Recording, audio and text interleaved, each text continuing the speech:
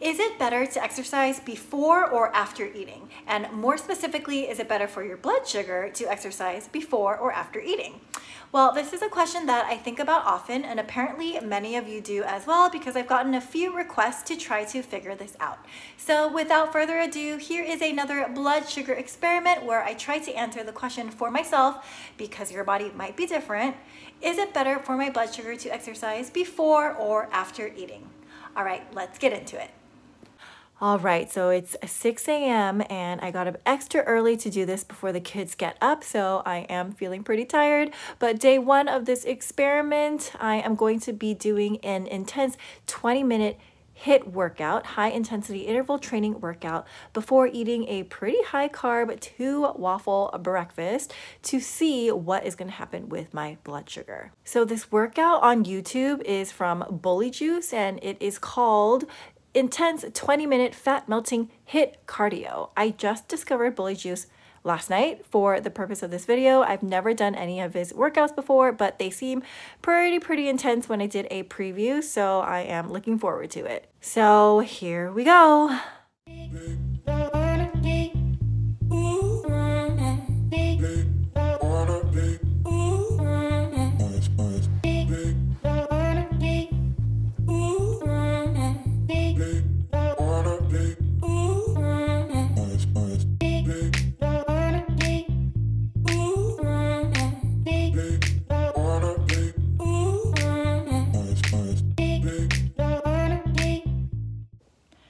Bully Juice absolutely destroyed me. That was a really intense workout. I would consider myself to be in like pretty good shape. That was challenging. I'm actually looking forward to doing it again for part 2 of this experiment so that I can continue to build my strength. But that was really difficult, and I'm sweating like crazy and I can't get myself up off of this wall. But I'm going to pop my 2 waffles into the oven. I'm gonna hop into the shower and just rinse down because I am dripping in sweat, and then I will come back to you to see what is going on with my blood sugar. I just checked my blood sugar really quick after getting out of the shower, and it looks like my blood sugar is steadily rising. So it went from 85 to 95. I assume my body is starting to release some of that stored glucose to kind of replenish the glucose that I used up during my workout. And I'm still, oh my gosh, I'm so tired. My brain feels a little bit foggy.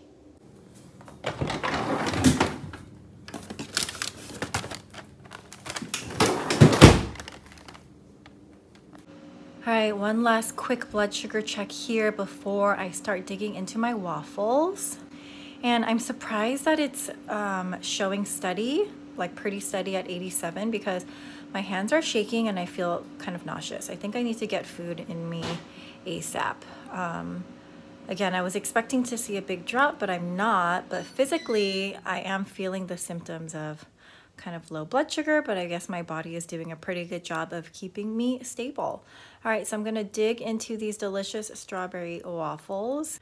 Also, I topped my waffles with just half a serving of almond butter. 1, because strawberry and almond butter go great together, and 2, I just didn't wanna shock my body with just carbs, so I did add a little bit of fat and protein on top of there.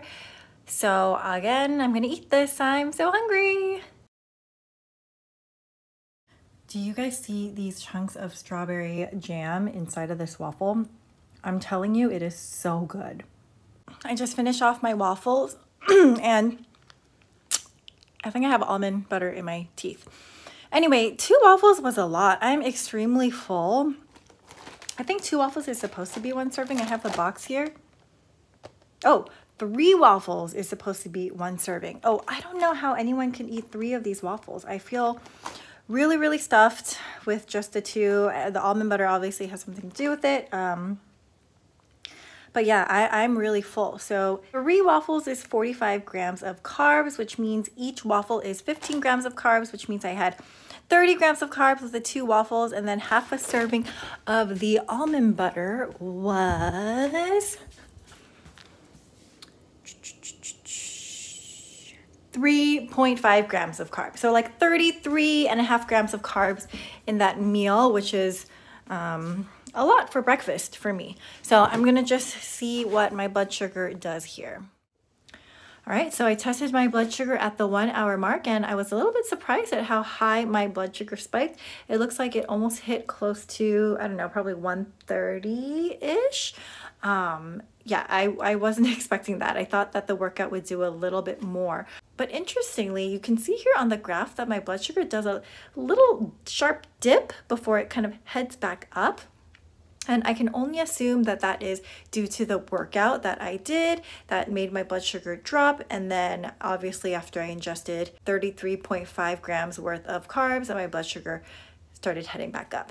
So I'll test it again at the 2 hour mark, and then we'll see if my blood sugar does anything interesting into lunchtime. But right now the spike is very, very noticeable. All right, I'm a little bit shy of the 2 hour post-meal mark, but I was curious, so I scanned my sensor anyway, and I am back down to 85. So an interesting observation here is that even though my blood sugar did spike, it came back down to baseline within an hour, which is really, really good, especially given that I ate waffles, which is pure carbs, for breakfast. Because I worked out, probably my metabolism was high, my body was functioning really well in terms of burning glucose, so within 60 minutes my blood sugar came right back down to baseline. Exercise honestly is so good for your metabolic functioning. And I was feeling really nauseous, but now I feel pretty energized, and let's see how long the effects of exercise last throughout the day. All right, so I'm getting hungry again, so I'm gonna eat one of these tiger figs from Trader Joe's. I never tried figs whole like this before. I think I can just eat the whole thing. So I'm gonna wash this and eat it, and then I'm gonna have leftover avocado. I mean, really the tiniest bit as just a little tiny snack because my stomach is growling.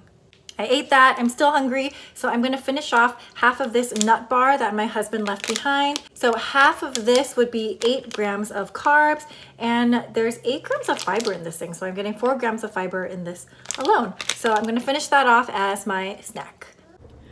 Okay, so really crazy observation here. I ate almost an entire ice cream sandwich from Trader Joe's. I probably ate like 4/5 of it, and the little tiny piece of discipline that I had said, all right, stop eating it now. So it was a lot of carbs, a lot of sugar, obviously. And I just checked my blood sugar and it did not spike. Also, I've been sitting in the car driving for the past 45 minutes, so minimal movement, and my blood sugar isn't spiking. Is it because I worked out earlier this morning that my body is just running on optimal speed right now? I don't know, but I'm here to get my eyebrows microbladed, so I'm gonna be sitting in a chair again, not moving for the next couple hours as well. So I'm interested to see if my blood sugar is maybe going to spike a little bit later, but if it doesn't spike at all, then the power of exercise truly becomes evident. So let's see. I just came out of my appointment, and honestly, I thought I might have been having like a hypoglycemic episode, because when I was in there, I started to feel like really nauseous and yeah, just not well. So I'm out. I rushed out here to check my blood sugar, and no spike, no hypoglycemic episode. It might have been because I was like laying down, and sometimes when I'm laying down for a long time, like I start feeling a little bit lightheaded. But regardless, no spike from that ice cream. So strange. I'm happy, but really strange. So I don't know. I don't know what's going on. I mean, that workout was extremely intense, so that might be why it's having such a long-lasting effect. But if I can do a 20-minute high-intensity interval training workout that gets me sweating and then be okay in terms of my blood sugar for the rest of the day, I mean, I can definitely make that work in my schedule. So day 2 here, which is eating first and then exercise to see how that impacts my blood sugar.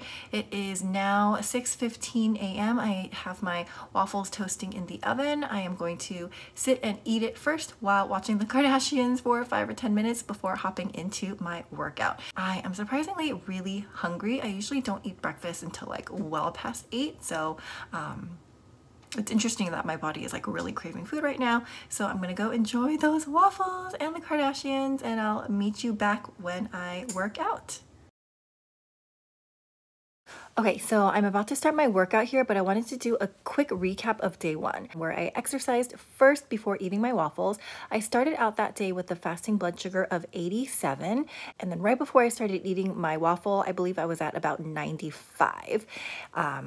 In terms of what happened with my blood sugar is it did spike up to almost 140 and then came back down very quickly within an hour. And then from about 6:45, 7 a.m. to 4 o'clock that day, my blood sugar was doing really, really well, really no matter what I was eating. So that's the quick recap. I'm going to start my workout here in just a second.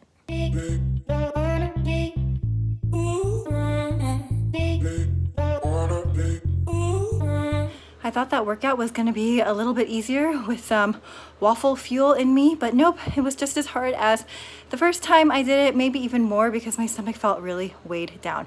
I'm used to working out more on an empty stomach typically, so this is new for me. All right, let me test my blood sugar here. Okay, so interesting. It looks like the exercise stopped my blood sugar from spiking up to 140 like it did last time. We'll see how it goes as time goes by. It's not uncommon to see my blood sugar dip when I work out after eating something higher carb and then creep back up after a little bit of time has passed. So I am going to hop into the shower before my kids wake up. I'm going to chug a bunch of water and then I'll check back in. Checked my blood sugar right after getting out of the shower, and my blood sugar is still on the way down at 80. So the workout is doing a great job of keeping any type of spike with those 2 waffles at bay. And just an FYI, so after I got out of the shower, I looked at my heart rate, and even 15 minutes after I had finished that workout, my heart rate was still at 120 beats per minute, which is crazy. I had mentioned earlier that I consider myself to be in pretty good shape, and doing that 20-minute workout at full force for the full amount of time really made me feel a little bit ill. And I think with eating the waffles and doing the workout right after, like my stomach started hurting a little bit. It wasn't pleasant. But as you saw in day 1, that workout was extremely effective at keeping my body at optimal sugar burning mode for a big chunk of the day. So, I mean, pros and cons, right? I'm definitely going to be doing this workout more often when I have the energy to do it. Okay, so I lost a lot of footage from this day where I exercised after eating my waffles, so I'm gonna have to just talk through that day here along with my whole experiment recap. So the last blood sugar check that we did was right after I had gotten out of the shower, after I finished my workout, which was about 45 minutes after I had finished eating the waffles. And as you can see here, my blood sugar rose minimally and then came back down to baseline, which was basically my fasting number. But then look at what happens at the 1 hour mark. So just as I had predicted, my blood sugar started creeping back up, probably as my body was continuing to break down the sugar in those waffles, and maybe my body was also releasing some of that stored glucose to replenish all of the energy that I had burned during the workout. And then at the 2 hour post waffles mark, my blood sugar looked like a camel's humpback. My blood sugar had gone up, and down again. And then at the almost 3 hour mark, so a little bit shy of the 3 hour mark, you can see that my blood sugar rose a little bit again, and then it came back down and then stabilized. So from start to finish, from when I started my waffles, it took about 3 hours for my blood sugar to come down and stay down. Now let's compare that to the first day where I exercised first and then ate the waffles. So my blood sugar did spike much higher, but within about 90 minutes, my blood sugar returned back down to baseline and stayed there. So I thought that that was really interesting, the difference in how long it took for my blood sugar to come back down to normal. I don't know which is better or worse. Do I want a higher spike but have my blood sugar return back to baseline quicker? Or do I want a smaller spike, or I guess technically 3 smaller spikes, but have it take longer for my blood sugar to return back to baseline?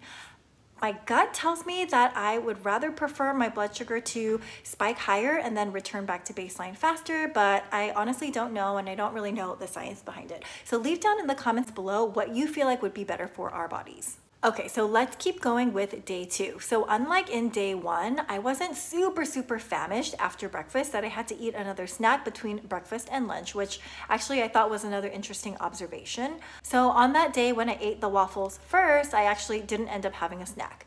And then here is my blood sugar an hour after my lunch, and you can see that it's really stable. Now, what I ate for lunch was pretty low carb-ish, so I had some leftover carb, which is Korean marinated meat. I had a teeny tiny portion of leftover white rice, and then I put a fried egg on top.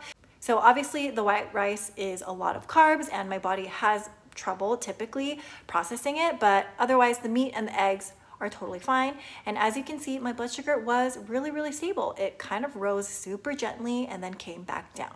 Now, what I should have done on this day was eat another ice cream sandwich to see what would happen to my blood sugar. Because remember, when I exercised first and then ate the waffles, and then later on that day when I had 51 grams of an ice cream sandwich, my blood sugar didn't really have an impact at all. There was barely a dent. But unfortunately, or I guess fortunately for my body, I didn't have access to another ice cream sandwich. I had eaten that ice cream sandwich at my parents' house because my dad really likes to buy desserts and sweets. And I was at home when I filmed the second day, and I didn't have access to an ice cream sandwich, so I could not eat one. And that really leads to the biggest shocker of this blood sugar experiment. I still can't believe that I ate almost an entire ice cream sandwich, again, 51 grams of carbs, which is mostly purely sugar, and I didn't even pair it with like fat or protein or fiber. I just ate it as is, and there was barely a dent in my blood sugar. I mean, I really can't explain it whatsoever. So overall conclusions, can I answer the question for myself, is it better for my blood sugar to exercise before or after meals?